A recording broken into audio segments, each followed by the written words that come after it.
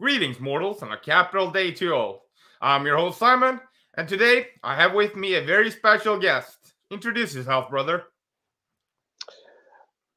Thank you very much. My name is J. Philip Jimenez, and I'm now coming to you from Ulaanbaatar, Mongolia, where I've been for the last 8 years. And that's a whole story, which I should probably tell a bit about that story about myself, which might explain a lot about how I came to this topic. But I'll let you decide where we go from here. No, you go ahead and introduce yourself. Okay. I would not say, definitely, I would not say that I'm an expert. And where I'll tell you the angle that I'm coming at the subject of the Black nobility. I was trained as an actor. I went to school at Santa Clara University, and then I performed professionally, and I studied at Harvard at their theater training program, and I went then to New York City, and I studied there with some professional training programs. And then we had 9/11, and 9/11 came and hit me very hard. My whole story, my whole 9/11 story is quite bizarre. I don't know if you want to get into that, but the long and the short of it is that I felt that acting was not going to do it for me anymore, and there was not much in terms of political theater or like a vibrant, relevant theater scene at the time, and I was feeling very disoriented. And my father is a law professor at Santa Clara University, and I didn't know what I wanted to do at that point. I was completely, as I said, the event of 9/11 had completely disoriented me. So I had been very focused before that. And so my father said, "Why don't you come with me to Tokyo for our summer program and maybe help me run the program?" And I said, "Okay, I'll do that." And then he wanted me to do some writing and some research. And my godfather, it just so happened around that time, he was the president of Kungmin University, and he was stepping down. And my father said, some of his friends were putting together a festschrift of articles and things in his honor to commemorate his long tenure at Kungmin. And he said, "Would you write something?" And I said, "Yeah, sure." He said, "Write whatever you want. I'm very busy." So I was writing about international law. I thought, I was very naive back in those days. This was back in 2012. And I thought, it strikes me that the international law is it's very aspirational, but it doesn't really exist. And even at that time, I could see that the ICC and the International Court of Justice and these organizations were basically political organizations working generally in the interests of the British, I could see, and the Americans. And so I thought, I'll write about that there's no international law in reality. So it was a very sort of bombastic, young effort to, bemoan this lack of international law and a lack of the rule of law generally in the world. And so it went into the Festschrift, and my godfather read it, and he thought, "Oh, this is actually," he really liked it. So I said, I said to my father, I said, "Maybe we should try to do what the article is about. Try to set up some kind of international law program somewhere that would be completely free of politics." And of course, that was completely unrealistic, and I couldn't think of where we could even begin such a program. The United States, of course, absolutely, we couldn't do it there. Other countries, China, Russia, were too controversial. Europe was completely under the thumb of the United States and the MI6, Africa was too underdeveloped, and Japan was too much under the influence of the United States, and I couldn't think of it, and I just proposed that people needed to come together and put together a new international law center somewhere. And then soon after that, my father got an email from an old colleague. They used to do like poverty law in the California, helping the migrant workers in California back in the 70s. And so his old colleague got in touch with him and said, "Hey, why don't you come visit me? I'm in Mongolia." And my father told me, he said, "Yeah, I heard from Jeff, he's in Mongolia." And I said, "Oh my God, Mongolia. Yeah, that's the perfect place because it is generally has no enemies. It's friends with everybody. The population is very well educated, multilingual, and not political. In fact, Mongolia is, I don't know if there's another country like this, is friends equally with Russia and the United States." Um, so he came here, and then he told me, "Oh, it's great." And so I said, "Yeah, okay, that's wonderful." It sounded really good. And then I came in the following spring. This was 2013, my first time. And as I came and we did some conferences, we brought some lawyers from Japan, we brought lawyers from Korea, from Seoul, Korea, and we did, international arbitration seminar. We did a big uh, free speech seminar or symposium. This was maybe, gosh, 5 years ago. We had the Mongolian Philharmonic play. We had the Mongolian Bar Association sponsor us, and it was a big deal. And yet I couldn't figure out why we weren't getting this thing off the ground, and we weren't getting support, because I naively thought, well, everybody wants international law, everybody wants justice, and who who would not want this? Why aren't people throwing money at us? And I came here. I had some pretty good contacts. I knew the minister of culture, and I had met the prime minister, and I thought everything was just going to go very quickly. And I got an invitation. It was a colleague of my father's who became my good friend. He's sort of like another very important figure in my life, and he was with UNESCO. This was just after that. He wrote the book on the protection of cultural property in the event of armed conflict for UNESCO, and his name was Dr. Jerzy Tolman, and he passed away a few years ago, ostensibly of COVID, but he had a lot of other health issues, and I was just absolutely, the last couple of years that he was on this planet, I was just feeling so bad. He said, "Oh, I don't think I can come to Mongolia." He had really been a huge inspiration for me to keep this idea going forward. But back in 2013, he said, "I want you to come to Vienna, and I want to introduce you to Karl von Habsburg. And I think he would be very interested in your project." And I said, "Wow, this is very exciting, Karl von Habsburg." Okay. So I went to Vienna. We had a great time. I met Karl. We had a little dinner together in this old inn where Beethoven had written, I think, his third symphony there. And he seemed to, "Oh, yes, it sounds like a very good idea." And so I got sort of his very casual sort of blessing. "Yeah, it sounds very good, wonderful." And so then I went back to Mongolia, and I was feeling like everything was going to go really well. Um, and nothing. I never heard back from Karl.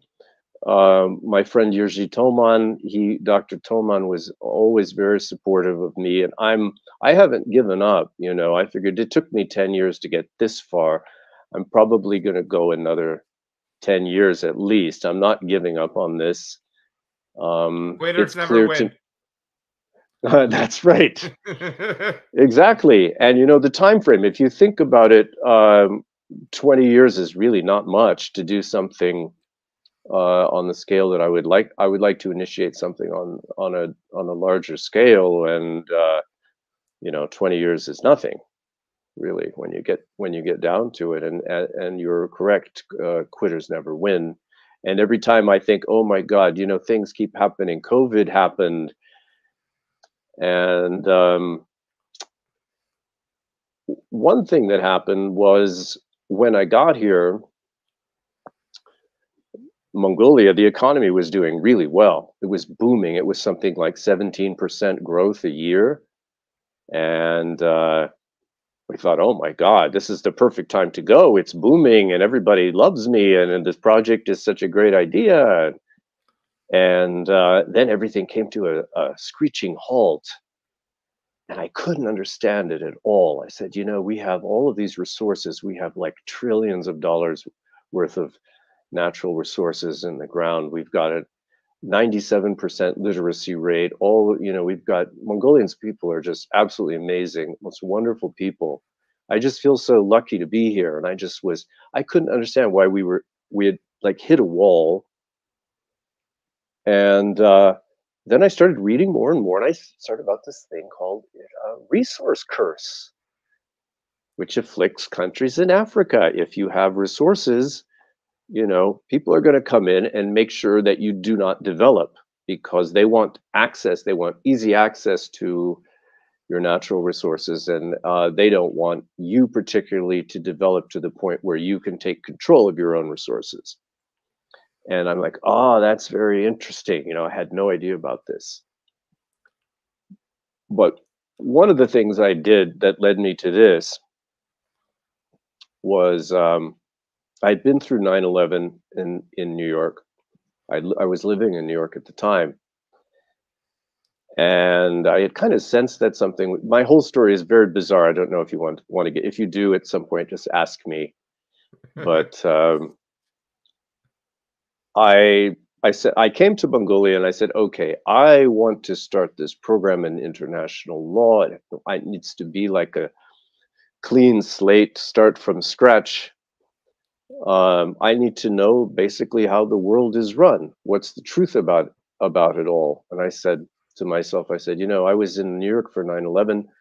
I know there are some people that don't believe the official story. And I know they're probably crazy, misguided people, but let me, just in the interest of fairness, because I'm supposed to be about international law and eternal principles, higher law, right?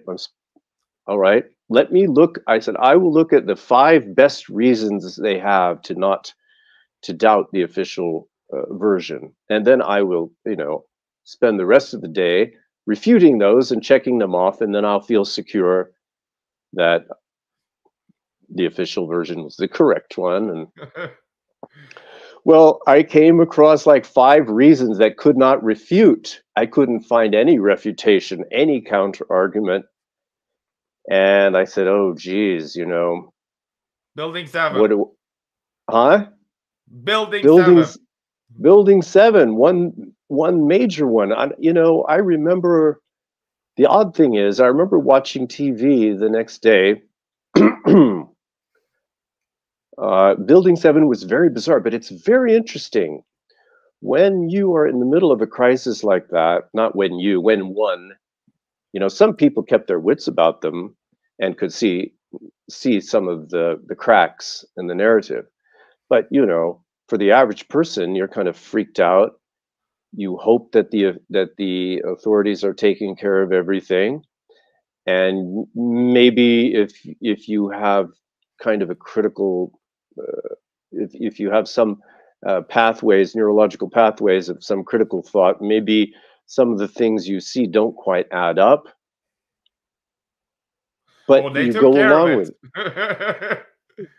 Yeah, you know, I just I remember looking at the video, like I was trying to look at the size of the plane and the amount of fuel that would be on the plane, and then looking at this big steel building, and then looking at all, you know, it didn't quite add up. But I didn't say anything. I didn't say a damn thing to anybody, and so I had bought into it. So then, when I was in Mongolia, and I had then begun to question it, and then I could see why, you know, then things started to click in my mind. Then it became clear to me that the official story was ridiculous, in fact. And I read everything. I looked into everything, and I eventually found not a researcher. He was somebody who was directly involved in 9/11, a Russian guy, Dmitry Khalazov, and he wrote this amazing book called 9/11 Mythology, which is a 1,200-page book where he goes into absolutely granular detail about the whole operation. He had been a nuclear explosives uh, specialist in KGB, and he had been involved with the main planner without knowing what he was into. The main planner had sort of been tailing him and then introduced himself and then asked him some questions, and on the basis of that, the operation was planned by a guy named Mike Harari, so who was Mossad, but a French citizen as well, and worked with the Bushes. So I was like, oh my God. And then I said, okay, let me get into some other hot topics. You know, that domino fell, and then it was a series of others. And I had was saying, okay, I need to find out what is at the top. How does this structure? You know, the whole idea of the pyramid, of this sort of pristine global hierarchy, never quite sat with me. Didn't sit well with me. And then at some point, just very recently, I stumbled into the black nobility, and I'm still very much wrestling. It's an enormous topic. It's absolutely huge. It's like somebody dropping. It's like you're walking down an alley and somebody drops this octopus on you, and you don't know what the hell it is, and it's got 1,000 arms, and you're trying to figure out what it's all about. There's the version that you see on YouTube, where it's all coming from Venice, which I thought it was, the black nobility in Venice, basically the same thing, but it's not. Venice is a very important aspect of it, but it involves pretty much all of the royal houses in Europe. People have said that it starts with the Este family, and then sort of becoming the Guelphs, and then the Hanoverians, and the House of Orange, and the House of Windsors, and Wittgenstein, and all of the others. So it's become, you have on the one hand, you have houses from the Holy Roman Empire, the northern tier, or also southern German and northern tier houses that intermarried with the Venetians. You have the old Roman families, like the Colonna family, that goes back to the time of Julius Caesar, and a couple of the others. They have their own organization. They consider themselves to be extremely special. And then you have the Venetian Black Nobility, which I think I would say they are at the heart of it in terms of the financial wizardry, the financial power, and the kind of epistemological methodology behind this whole enormous mass swirling, kind of always shifting and changing kind of grouping of nobility. So it's not as simple as to say, well, these are the top families of Venice, and that accounts for everything.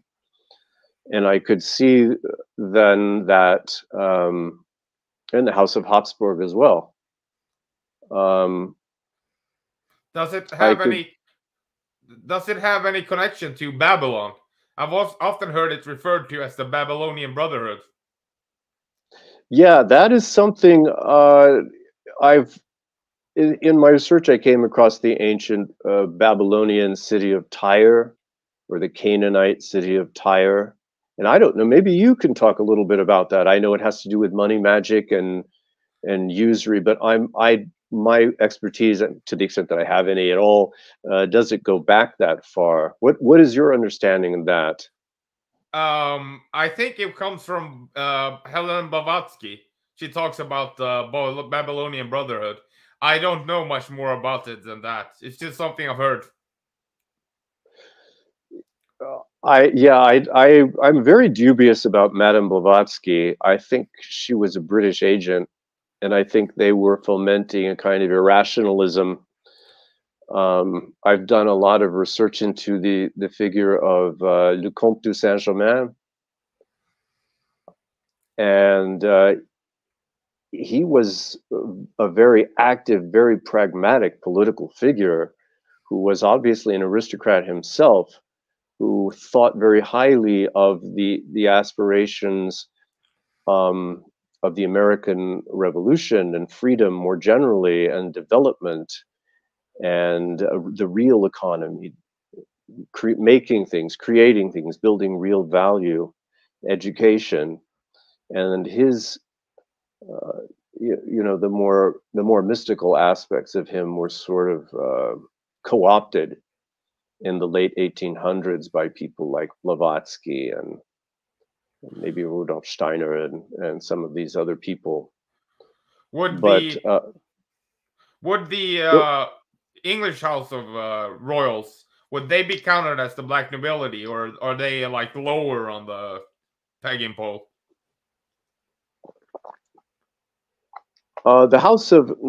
she's definitely descended from the House of Este. She's definitely a Guelph, and the House of Saxe-Coburg. They're all, intermarried from. You can go and see the Kaiser, for instance, the Kaiser in Germany, who was from the House of Hohenzollern, was basically the nephew of Edward VII, and Edward VII was able to go over to Germany and say, this Otto von Bismarck that you have, as long as he's your chancellor, no one's going to take you seriously as an emperor. Everyone thinks that he controls everything. And so he got his stupid nephew to fire Bismarck, and then it just went downhill from there. That's how Edward VII got his World War at that point. And they're related to the Romanovs as well. So you have this expansion and a continual intermarrying, which I found to be almost overwhelming. When you look at a house like the House of Savoy, that was responsible for bringing Mussolini to power, and who came into Rome in 1871, and declared that the Pope was no longer the imperial head of everything. And some people say that that's where this label of black nobility comes from, that the nobles who were loyal to the Pope closed themselves up in their houses and shut their windows and stayed in the dark until, well, the Lateran Treaty of 1929, where the Vatican was established as a sovereign entity at that point. But the House of Savoy, then they are connected with the Wittelsbachs, and they're like, you can see where all of these major powerful, the Habsburgs, you can see where they continually intermarry. And you take a house like the House of Borghese, very powerful. First of all, you need to understand that these major houses, House of Bourbon, that would be the House of Bourbon Two Sicilies, the House of Bourbon Parma, the House of Savoy, the House of Medici, Medici was originally a Florentine family. You know, that's a wonderful story, what happened with Florence in the Renaissance, which was in effect, in an epistemological sense, and in the entire outlook, it was an attempt to offset the monetarism and the predatory uh, behavior of Venice. You had Florence, but you know, now the Medicis are essentially one of the black nobility. They're very powerful in Hollywood, very dangerous people. You don't want to get on their bad Bad side, side. and so, and of course, the Queen of England, and you have this connection with the Queen and the House of Pallavicini. The Pallavicinis, I think, bankrolled England during the war against Spain, and you had the Pallavicinis also bankrolling Napoleon Bonaparte. And the Oh, Pallavicinis incredibly powerful. They have a palace in Vienna, which I saw last time I was there last year. And you look at the size of these families, the reach that they have, the fact that they own all the mafias in the world are connected to one or several of these families who kind of converge.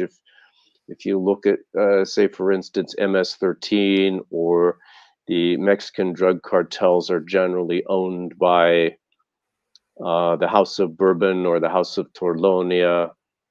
is it the same with Cosa Nostra?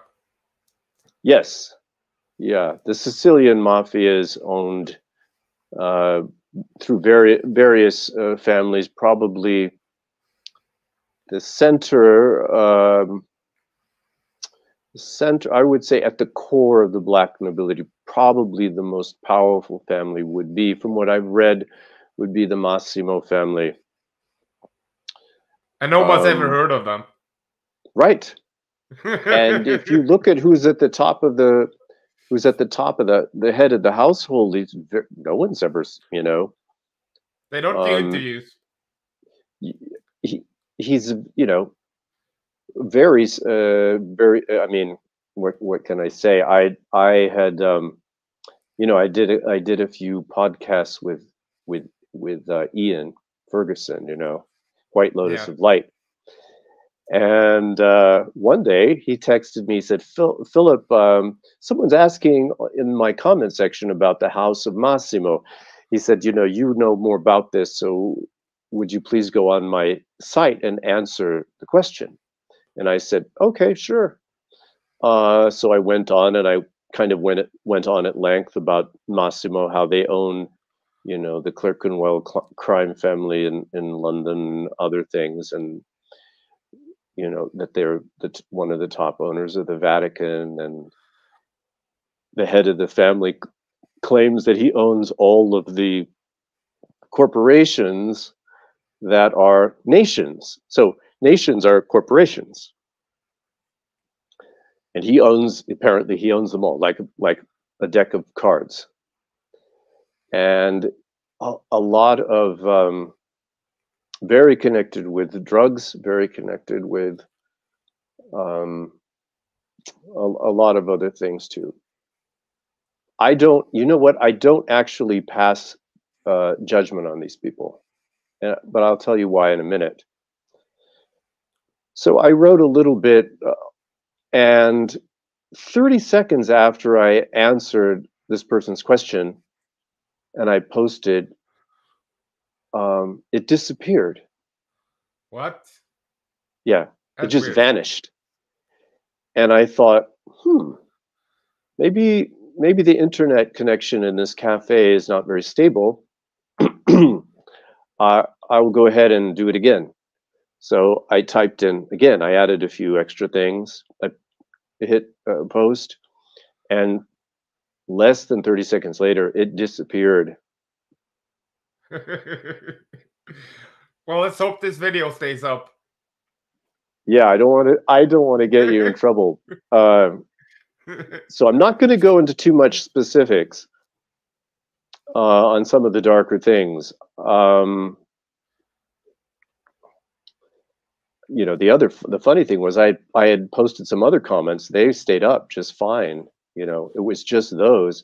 The thing is, these people have armies of gang stalkers and hackers who like are continually combing the internet for. That's why I'm not saying the name of the head of the household.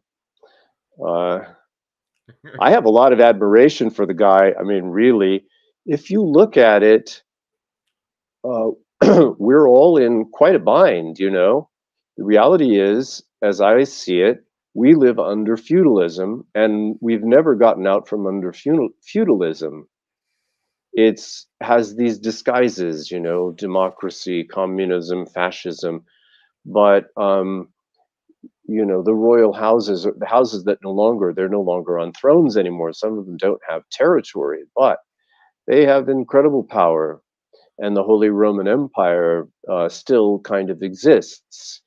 You have Holy the Roman Church. yeah, the Holy Roman Church. That's the Catholic Church, but the Holy Roman Empire. You know, the one who was it who joked that it's neither holy nor Roman nor an empire. Was that Voltaire? And it came to power really into the forefront.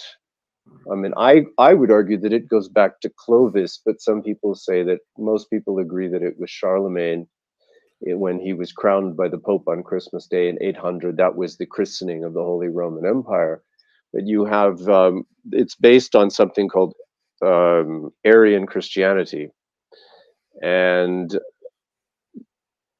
it was kind of a federation of these little duchies and sort of little kingdoms and fiefdoms, all kind of a patchwork, and a bit on the informal side.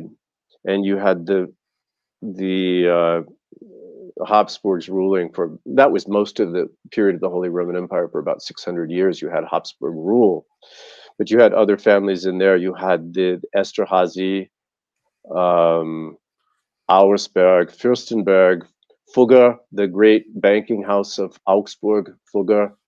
Well, the Fugger family were educated in Venice. All the young men in the Fugger family went to Venice to be educated on how they were to proceed.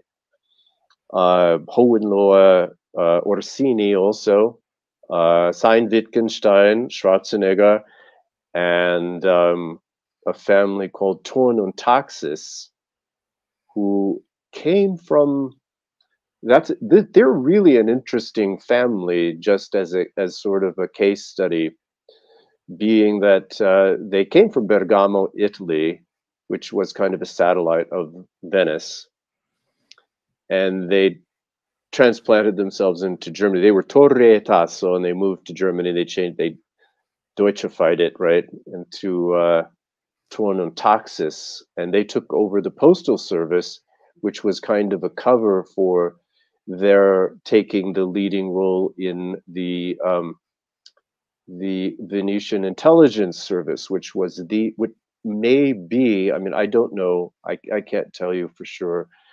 I'm sure elements of it still exist, but certainly up until very recently, I would say until the 80s or 90s, you could have argued that the Venetian intelligence service was premier in the world, the most important, the most powerful, the most deadly. And the House of Thurn and Taxis were, some people say that they were behind the Habsburgs, that they kind of propped up the Habsburgs, that they were the real power. But one of the secrets that they had for maintaining their power was that they never sought political power. They liked to stay in the back a little bit. And in this way, they kept this continuity going for this family with this incredible power and wealth for 800 years. So you had in the 80s, it's a really interesting interview with Prince Johannes. He's since passed away, but Prince Johannes in 1982, Thurn and Taxis, he said he was the richest man in the world. And back in those days, he was declared he's worth 5 billion, which back in the early 80s, that might have just done it, you know, in terms of establishing you on that level. He was probably worth a lot more than that, but that's what he declared. He owned Regensburg and something like 5 castles, 15 castles. And he declared he was always in and out of the White House. That's the funniest thing. That's the strangest thing. That's the most frightening thing. As you look at the United States now, someone like Johannes Taxis back in the early 80s, he might have been, according to this one interviewer, I read a couple of his interviews with great interest, and I took a lot of notes, a lot of notes on the series of interviews. He said, at the end he was shaken, because he said he thought back in 1982 that Count Johannes, Count Johannes, that he might have been the most important single individual in Washington at that time. I have a friend in Austria who knows a lot of these families, and I asked him about the Taxis last time I was there, and he said, "Oh, they've lost a lot of their fortune. They're not really important anymore. The houses that you really want to look at are like the House of Liechtenstein, very important in banking, right?" Have you heard of Wallenberg? In Sweden? Yeah. Yes, of course. I think it's true, perhaps, that the first central bank, the first large central bank, was in Sweden. Isn't that true? It might be. It might be. I know the Wallenberg pretty much own Sweden. They're always on like dinners with politicians and so on and so forth. They're very important, and they're connected to the Rothschilds as well. Just strong but probably they're more important than the Rothschilds. The thing with the Rothschilds is that you go back to the time of Rome. The royal families have long had adopted this tactic where they push the Jews to the front, so the public sees the court factors, the court Jews, and everybody points to them. Oh, when things go wrong, look, But in reality, if you want to look at where the power really is, you look at the House of Torlonia, you look at the House of Wallenberg. Even this kind of fiction that the Windsors are subservient to the Rothschilds, and everybody on the internet, they post that picture of Evelyn de Rothschild's poking Prince Charles's chest, and he's a bit taller, but it's supposed to indicate, oh, this is proof. I don't buy that for a second. I think the Windsors have a lot more money and a lot more power, and the Rothschilds are bankers. They're employed by them. The Rothschilds were initially promoted and hired, if you will, by the House of Hesse, and then the House of Habsburg. So they're essentially bankers. They're employed by these houses. They're employed by the Windsors. People want to believe that these people are at the top of the world, this hierarchy. But what I've seen is, firstly, that's absolutely untrue. Secondly, that it is not a neat and clear organization at all. It is completely messy. Most of these people are completely insane. They have superiority complexes. They have God complexes. They have more money. Some of them measure their wealth in the trillions.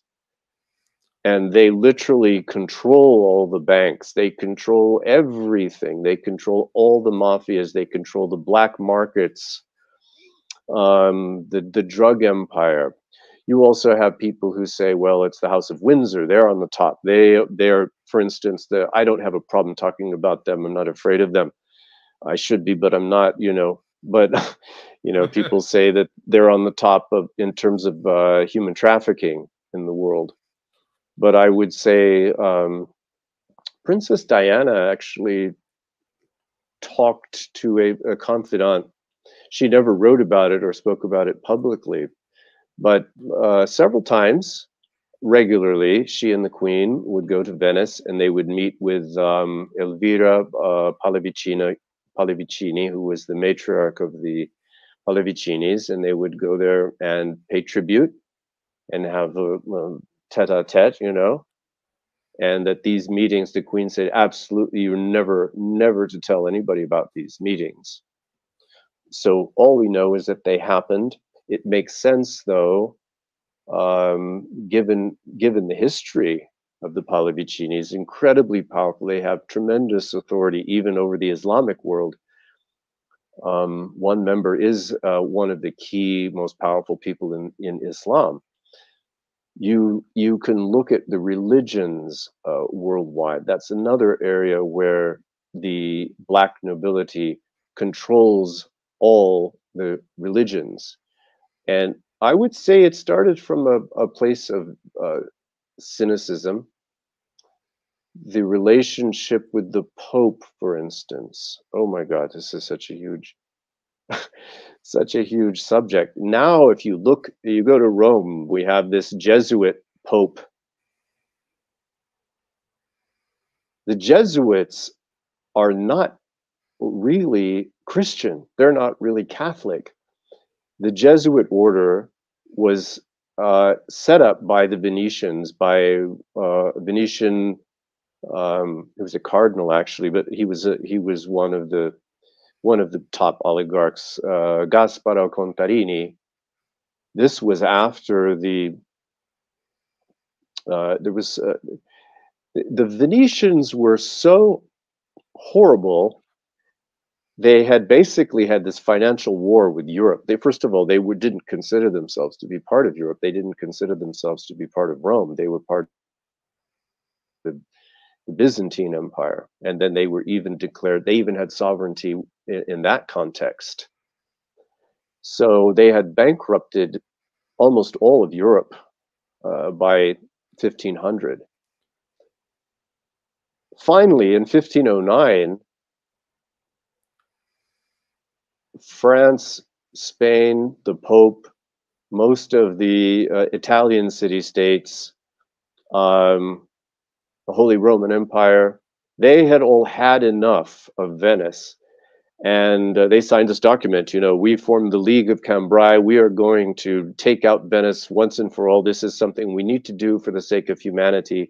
These people are monsters, and let's go do it. And Venice came within an inch of completely being wiped out. And at the last minute, they made a deal with the Pope. They said, oh, we'll give you back some of your papal states. And this Venetian patriarch by the name of Chigi, the Chigi family, to even today, very, very powerful. He came forward with some money, and they were able to pay for some mercenaries and fight their way out of a very tight situation. But in the battle of where they lost to France, they lost. It was interesting because Machiavelli, he was deeply opposed to oligarchy in general. He was a great crusader for freedom and for human dignity and for an educated, empowered citizenry. He's not at all how people characterize him. He was not, when he wrote The Prince, he was not advocating, though, this is how you should behave. He was not of that. He was just warning people, this is how the game is played. You better be aware of how it's played. And I'm going to, you know, make sure that you're hip to how things are done. And you're foolish if you don't understand reality. But he was ecstatic at when the Venetians were defeated at the Battle of Agnadello. But they managed to like worm their way out of that situation and stay afloat. But atop the Doge, I think he was the Doge, Antonio Contarini, he said, you know, Agnadello was punishment because of our lasciviousness, our selfishness, our greed, our excesses, our immorality. we nearly were destroyed. We need to reevaluate our tactics in the world. And one of the things they did, which is characteristic of the Venetian method that the British are still continued to exploit, that the British inherited because of the infiltration of the Venetian party around the time of the Henry VIII. The British, I'll tell you how this goes, but they thought, we're really nervous about getting invaded by these Germanic tribes. Germany could come down and wipe us out at any time. We're very vulnerable. So Gasparo Contarini, he heard through his what's his name, Lucianus Rufus in Germany, and he had an accomplice. What was his name? Spalatin. And they had heard about. They found this guy Martin Luther, and he was a very rough, very powerful, charismatic character, but very a diamond in the rough, And he had this idea that it was through faith alone, not through works, that you're saved. And Gasparo Contarini had a similar kind of awakening that it's not what you do in this world, it's just by faith, your connection. This is the only thing that saves you from damnation. So he started to think. He was able to sort of promote and fund and promote the work of Luther through publishing houses in Venice. And they published something like 40,000 editions of Luther's works. And then they distributed them. And this kicked off this intense religious conflict in Northern Europe. So it was engineered by the Venetians, and it was coming at a time of war where the Venetians were on the verge of being exterminated, basically, and used a very classic divide and conquer strategy. And at that point, the Venetian oligarchy kind of split. You had the nuovi, the new houses, and the vecchi, the old ones. The old houses tended to be more oriented toward the Pope, and the old, much older houses with a more direct connection with the Vatican.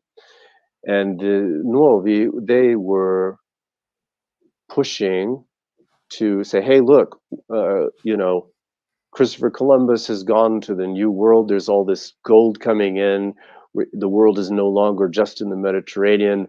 We cannot control the world from this little, swamp in north of the Adriatic. We have to diversify. We have to relocate. We have to adapt. So they began moving more. I would say to Geneva was, I think, in my own opinion, is that Geneva is the head of the snake. Geneva is the most important city. Geneva is what governs the world. But as I understand it, Venice is the heart and the brain. The office of this whole operation is in Geneva. But then you had, they moved also a great deal of it's based on the Fondi. Venice, I'm not a scholar, so I'm kind of all over the place in discussing this. I hope it's somewhat clear. Venice had acquired. To keep track of. Yeah, okay. I'll slow down, but I apologize to people. I don't pretend to be a scholar or an expert. I am somebody who's working with this information on a very specific project. Have you ever read the 13 Bloodlines of the Illuminati? I think it's a book.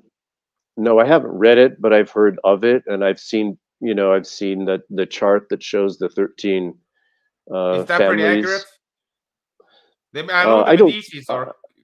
I don't think so. I know that there are families that are extremely powerful that are not listed there. And it's interesting, a lot of people leave out the Massimo family. and or they leave out the House of Savoy, they leave out the House of Bourbon, Two Sicilies. The House of Bourbon, Two Sicilies, practically Prince Carlo. He's running, you know, Joe Biden and Justin Trudeau. I mean, this guy is.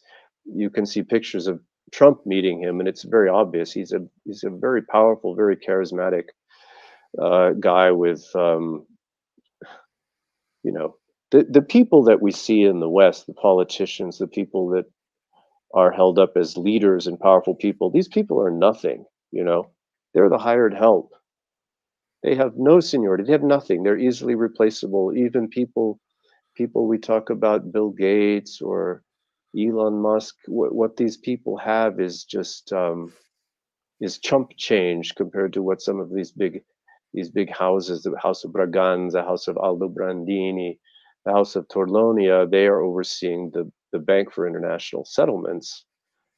You know, um, you have the House of Farnese that advanced the Jesuits. I was going to mention how the Jesuits were formed, and I was explaining how they were not really Christian, how they were a military religious order who were created by the Venetians and then embedded in the Vatican to serve the interests of the Venetian nobility. Oh, that's super interesting. I didn't know that.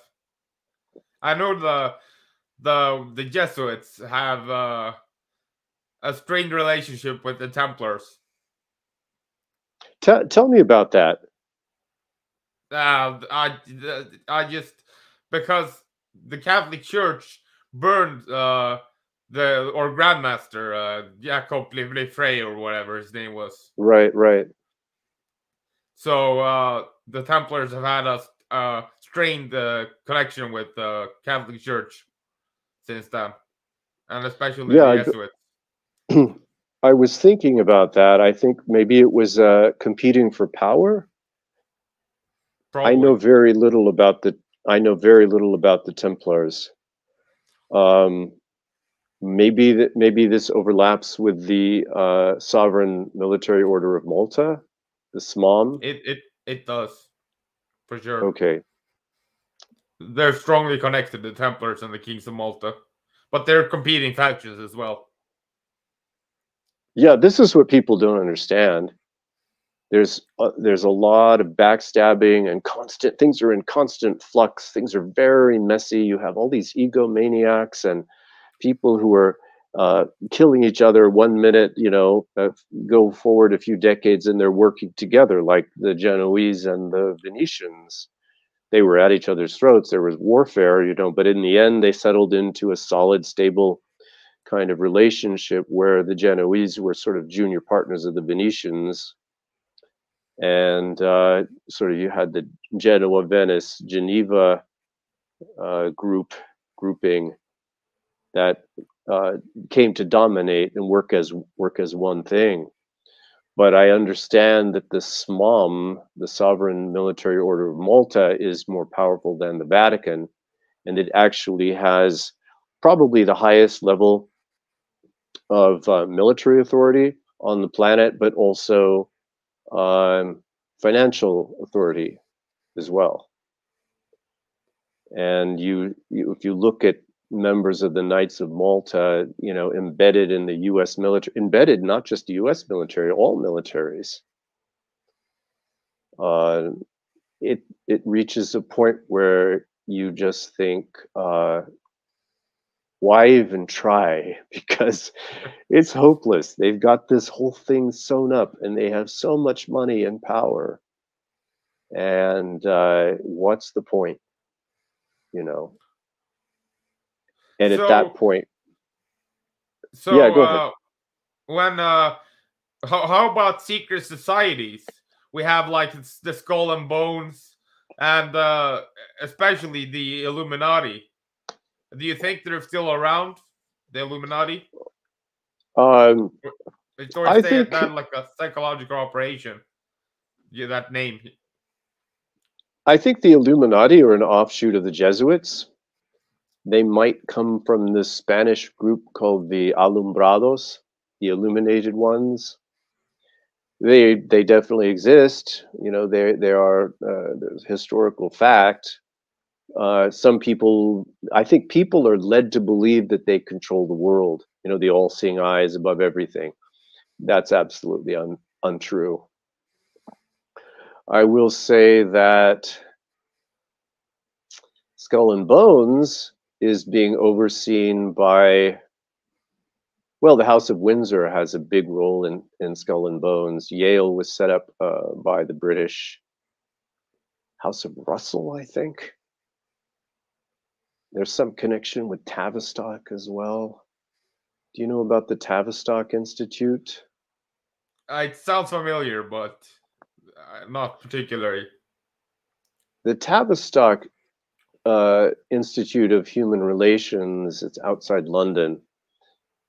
They got their start early in the 20th century. It was important that this big new war that Edward VII, although he passed away in 1911, that was his whole aim was, you know, Germany was up and coming in the world. Bismarck had broken from the British.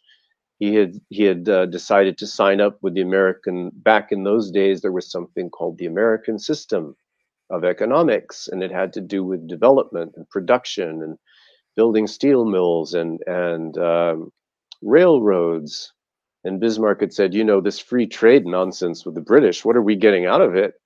You know, sorry. And he signed up with the Americans, and Lincoln's economic advisor, I can't think of his name right now, but he had gone over there and consulted with the Germans, and they began building extensive railway systems and really becoming a powerhouse. And Britain couldn't compete.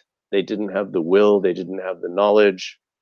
So the only option was to, you know, like when you're playing chess with somebody and they are losing, so they knock over the board.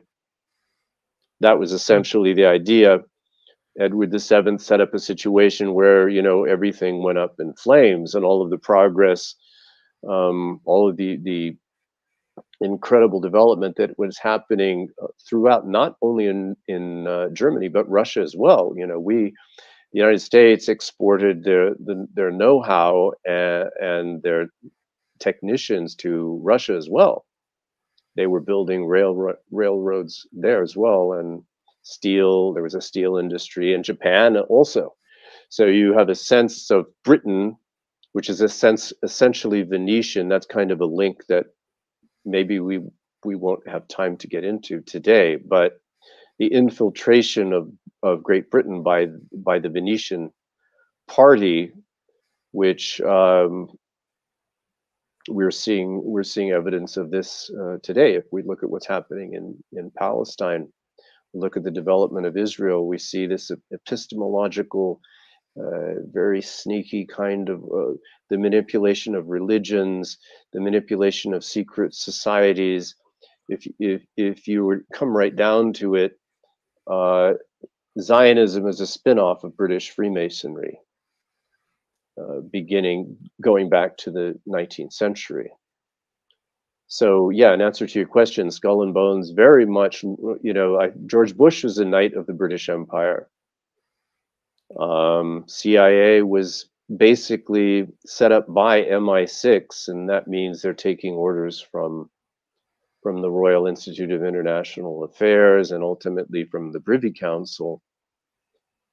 Unfortunately, little by little, I would say that the assassination of John F. Kennedy was sort of the end for the United States. And at that point, the United States is doing nothing but doing the imperial will of the British.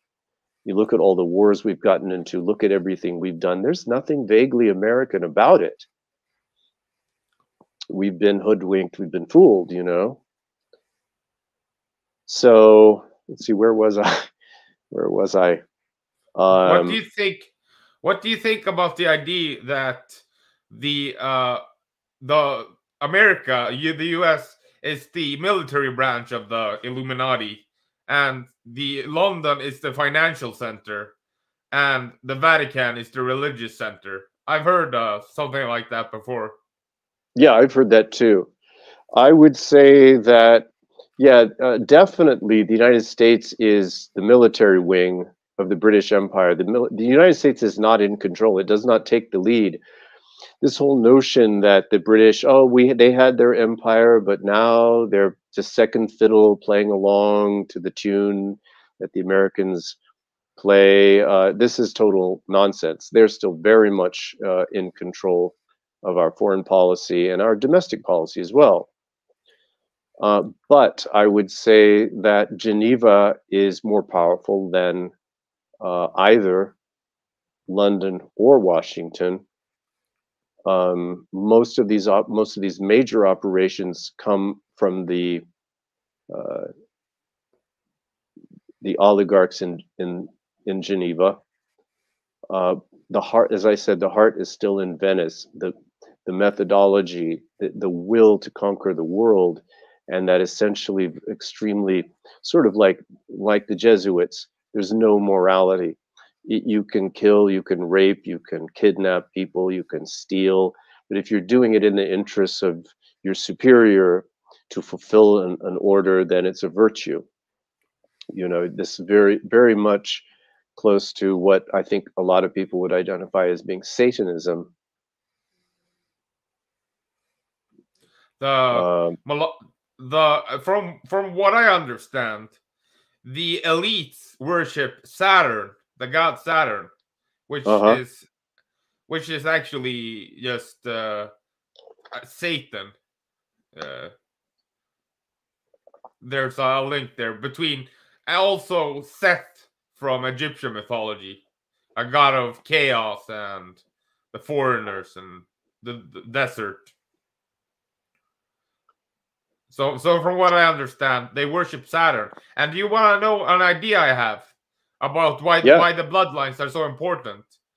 In Egyptian mythology, we have the story of Osiris, who was killed by his brother Seth, and then he is resurrected again through the help of Thoth. He's resurrected, and he and Osiris and the resurrected Osiris and Isis have a child who is Horus, and Hmm. Osiris can't stay in the living realm permanently, so he goes back to the underworld. But then he is reborn in his son Horus. I think the elites have figured out how to how to choose their next vessel for their incarnation. So that's why the bloodlines are so important, because they're reborn in their children. That's really interesting. I mean, I know something about some people maintain that the pharaonic bloodlines, that the important families of Europe come from Egypt, that there's a pharaonic bloodline. But I also know, since I've been in Mongolia, you know, the idea of reincarnation, that, you know, some people think of it as a belief. But since I've been here, I've talked to so many young kids who remember their past lives, or I hear, you know, adults tell me, oh, my son, you know, every year we have what's called Sagansar, and the whole family gets together. It's kind of like Thanksgiving, Christmas, and New Year's all in one. You know, it's a 3 day, usually goes on for 5 days. And you know, at the last, was no, this was about 5 years ago. Little boy, my nephew, he said, I was an old woman and I had a cow. And if I had my cow again, I would be happy. And then I was like, wow, this is really heavy. Another kid around the same time, he was telling his parents that he fell on a hiking trip and died. He dropped his cell phone and tried to retrieve it and had fallen and died. And his parents knew that this had happened in a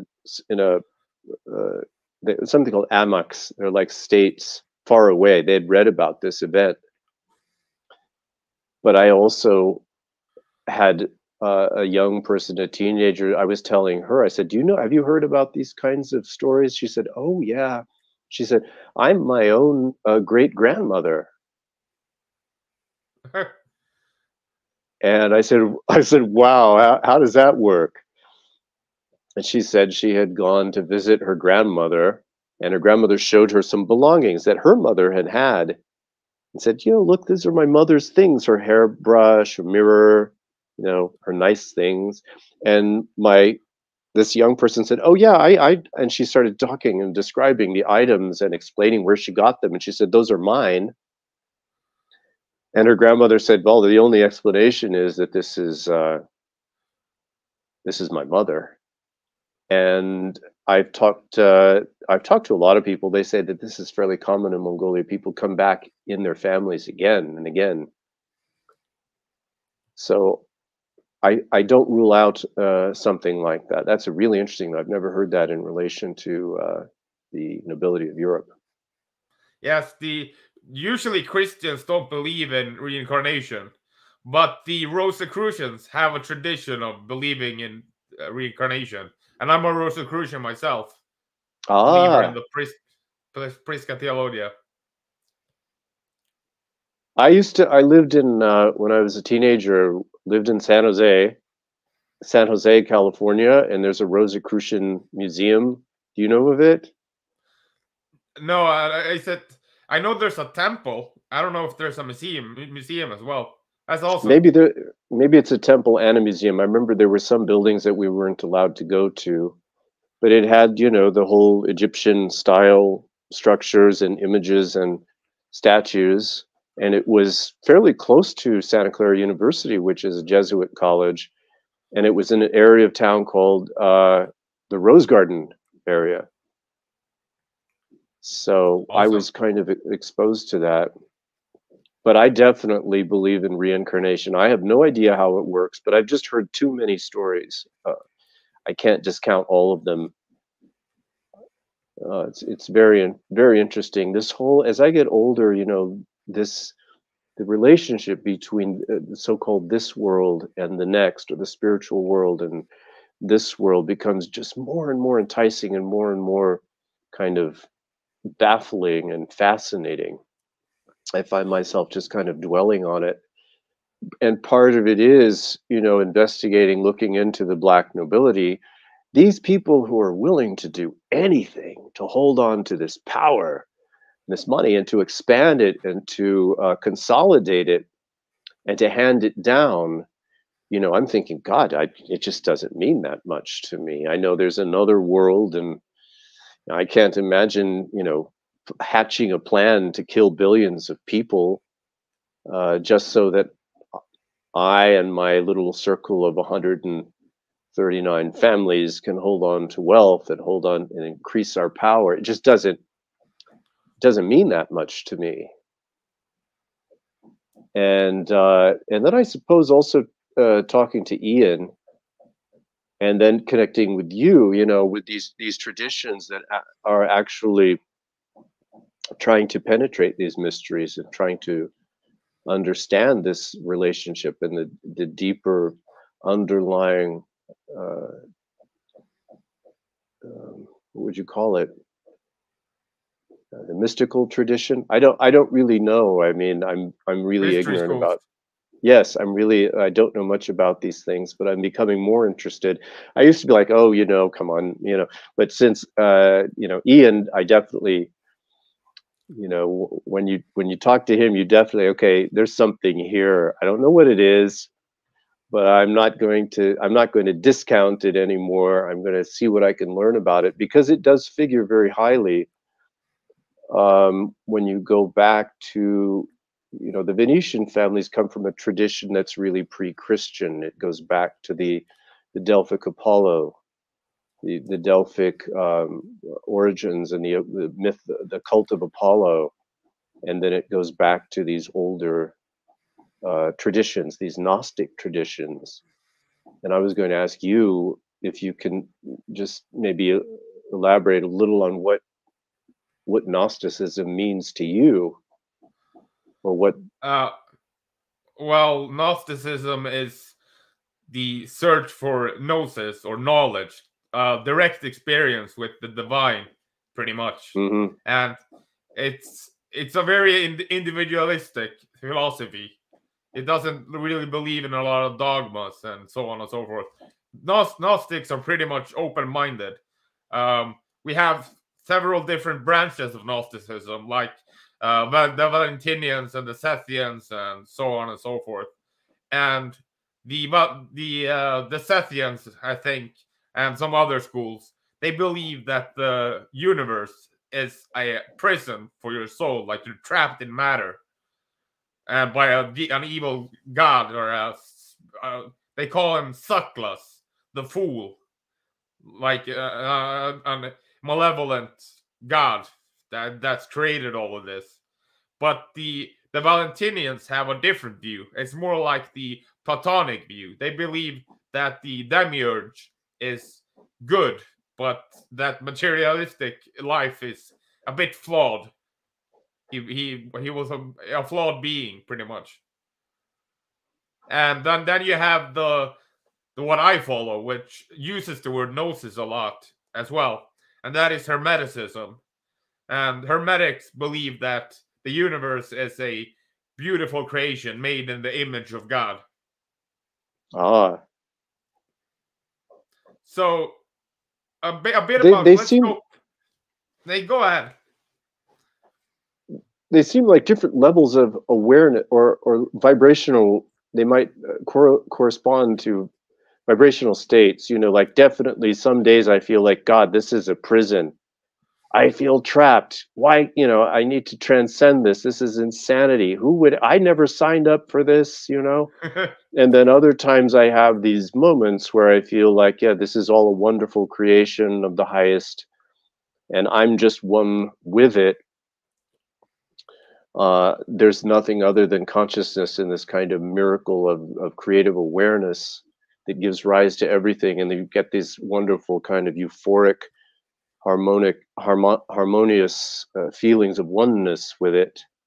So these kinds of levels of Gnosticism might correlate to your level of awakening, or what do you think?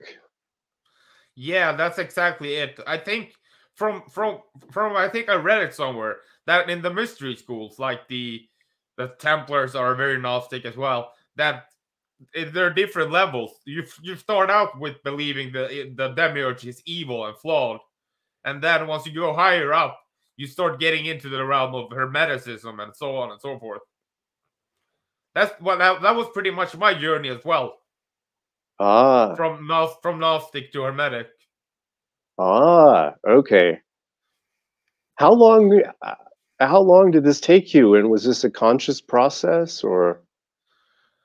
Um, it took me about maybe a couple of years, 3, 4 years, something like that.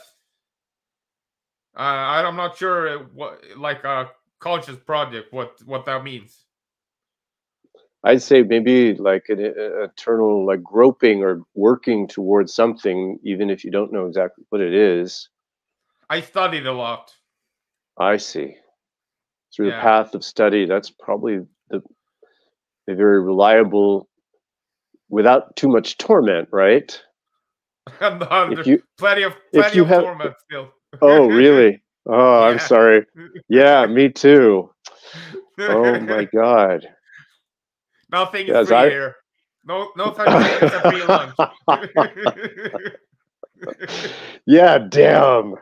I really hate that. And even those moments of awakening, you're like, wow, how did that happen? You know, why couldn't I have had that 15 years ago, you know? Yeah. And it's so difficult to put these things into words. Um, but I think it's kind of a natural segue going from this feeling of, oh my God, what can we do against powers that, you know, associated with the black nobility? You could look at it as a spiritual struggle between, you know, the Guelphs versus the Ghibellines. The Ghibellines are represented by the Hohenstaufen, tradition of Charlemagne. These were city builders. These are people who wanted to build up communities and empower people.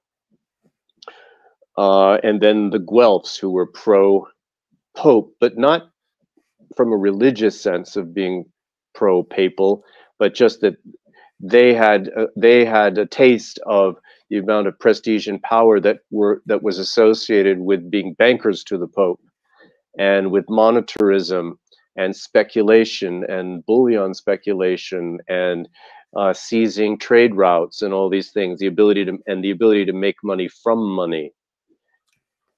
This sort of amoral, city-centered, very cynical worldview versus the other side, which maybe you could say was epitomized by Florence, where that we are created in the image of God, imago Dei, and we have something called creative reason, and we can exercise that, and we can penetrate the secrets of the universe, and we can solve problems creatively.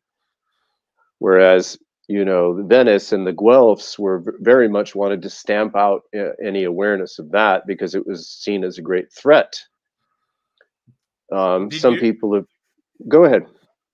Do you know that it doesn't say we were created in God's image? It says we were created in the image of the Elohim. It is plural. Israel, Judaism, or the Israelites used to be polytheistic, and that was written out of the Bible. But we still have some clues left, like Elohim being plural. If you read the passages, it says created in our image, in our likeness. Yeah. Wow. Nobody says that. I've never heard that before. Yeah, I've covered it a lot on my channel. Okay, I'm going to have to listen more. I'm sorry, like the last few weeks have been,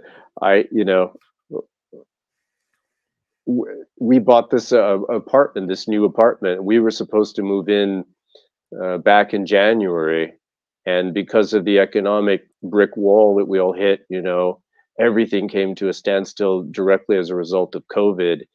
And I'm still in this. It's like a little one-room apartment. I carved out a little time where I could be alone in relative peace and talk to you. But there's been so much going on. We've been involved in I kind of, I'm more tangentially involved. I'm kind of hidden because I'm a foreigner, but I can't name any names or be very specific, but it's involves a journalist in Inner Mongolia, which is China, and he was writing about the experience of the Inner Mongolians in China, and had some problems with the authorities even here in the country of Mongolia, and I can't say any more about this, but it's been kind of a wild ride. And we've been doing, we've been staying fairly active, working not in any official capacity, but staying relevant, staying busy, and making contacts and working toward building up, this the idea of an international law center. So, but having to be very careful about taking steps, and taking a few timid steps, and then wondering, why are we not getting anywhere? And then the more I learn, the more I understand what we're up against.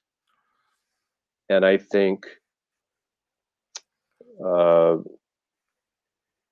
what we can do is very much on the lines of what we were just discussing about Hermeticism. These are avenues that are not closed to us. We may feel overwhelmed by, and I told my wife about this, as we're working together on this, and she's like, "Oh my God, it seems like it's hopeless. We just seem completely overpowered. We should just try to forget all of this and just try to live normal lives. I said, well, we still have those inner, we still have the inner journey. We still have access to tremendous amounts of power just through being alive.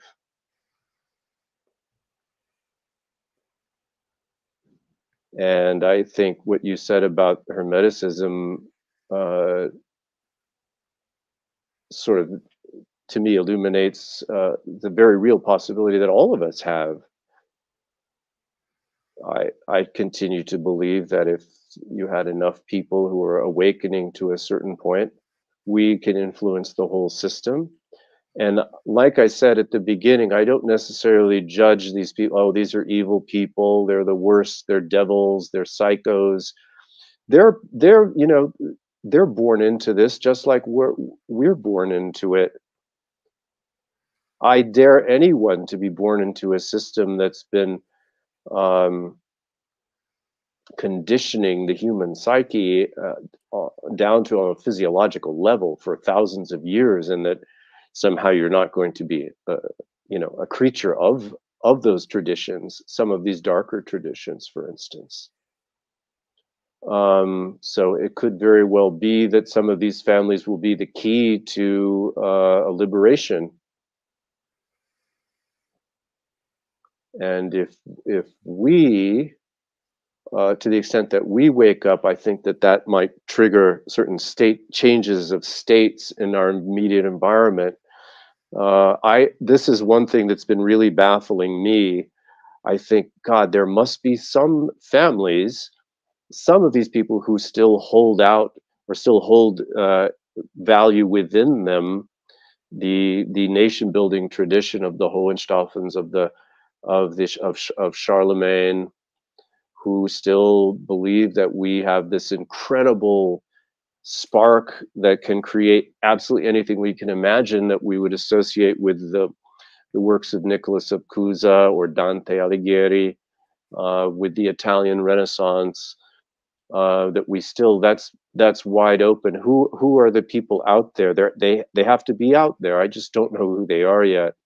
And that's one of the things. I'm going back to Vienna in April, I think, and then I'll look around. I'll talk to people. I'll see, is there anyone who's on this wavelength, who understands that killing mass numbers of people and denying that kind of that infinite potential of human beings is probably not a good thing. That if we all try to uh, cultivate or husband that infinite potential of in humanity, everybody would be better off. You could live in a person who enjoys the prerogatives of a tyrant because they feel they secure certain benefits to themselves. They might see that they could live in even a much better place if everyone were able to exercise their creative reason, and we took the lid off, we took the shackles off. I mean, my God, we still have slavery. Slavery is worse than ever these days. Yeah, there are more slaves alive now than ever in history. Yeah, and it's like, just when you think things can't get worse, they do. And what's it going to take? I'm But curious. What what what is there a connection between the Federal Reserve and the Black Nobility? Seems like something they would do. oh yeah, I can't remember right now, but the Federal Reserve has some ties directly with what? Oh, I'm sorry, I'm blanking on it.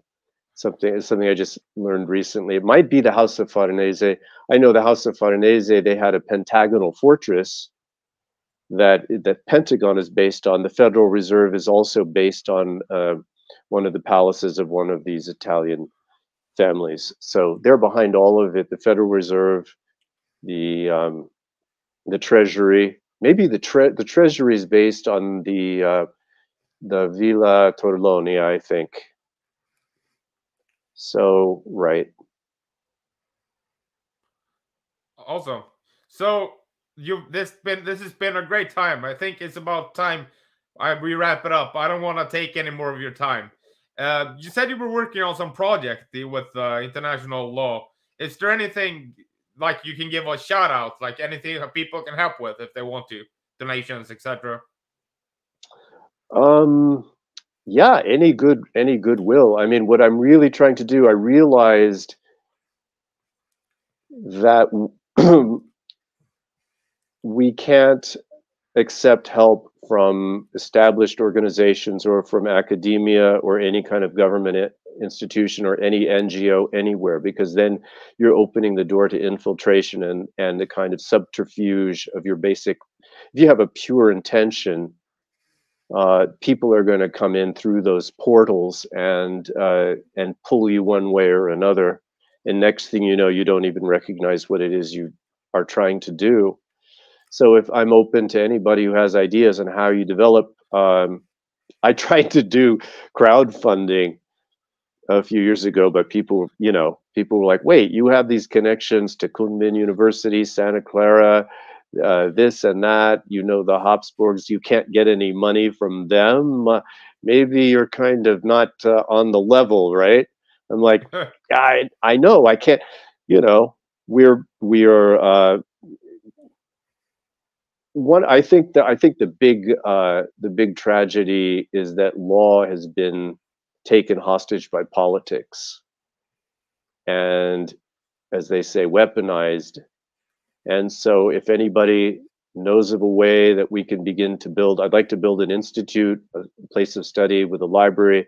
I'd like to have symposia and eventually maybe some tribunals and a place. What I'd love to do is have a place where people can come from all over the world and discuss anything, absolutely anything, openly and freely, as long as they preserve the spirit of goodwill and good faith arguments, logical arguments, honor and respect of other people, and have and work toward real solutions based on logic and reason and our creative faculties.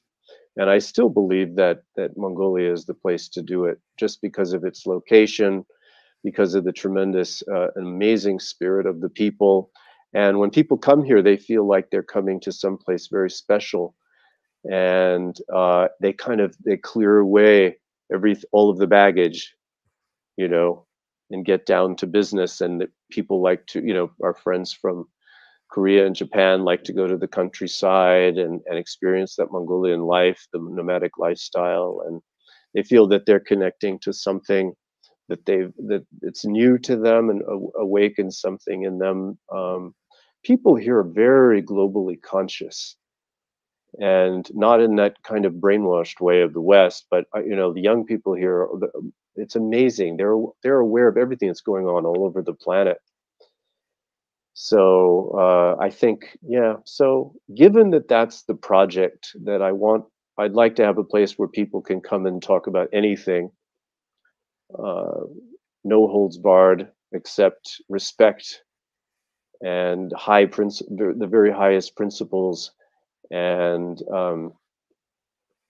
in a spirit of inquiry and the transcendental principles of law, on the very highest level, and begin to address. I think all of the issues could be solved eventually, but we first need a place where we can do that. We have some good places we could begin to set things up. We have good contacts. We're just waiting on the funds, and it's been very difficult to get things going. But I'm not complaining. I expect this, and I'm not giving up. I'm just getting going. Actually, I look back at the last 10 years. It's like, okay, that 10 years kind of flew by.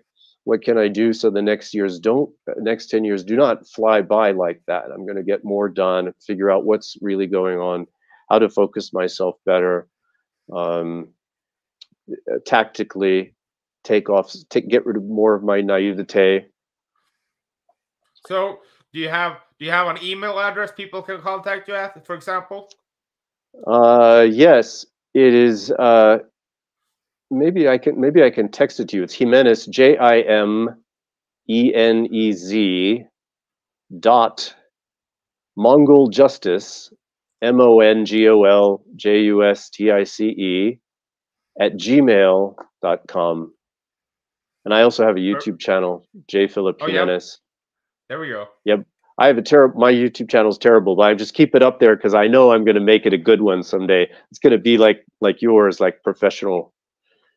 Like your channel is so nice, you know. And Oh, I'm thank looking you. forward to poking around in it more and opening myself up to some of these topics that I'm really deficient in. So Could you say the name of your YouTube channel again? I interrupted you. it's just my name, J. Philip Jimenez, J. period Philip with one L, Jimenez, Jimenez, I'll put and both. I'll put both in the description. okay, All right, this all has right. been a great conversation. I have to have you on sometime again. Yeah, that would be great. I was hoping for that because I really feel that I'm very scattered. I don't have the discipline of the scholar, and I'd like to pull something together. I just needed to get a sense of what you were interested in, how things would go. But it would be great to have another discussion. Yes. Bye. All right, take care. Bye bye. Thank you.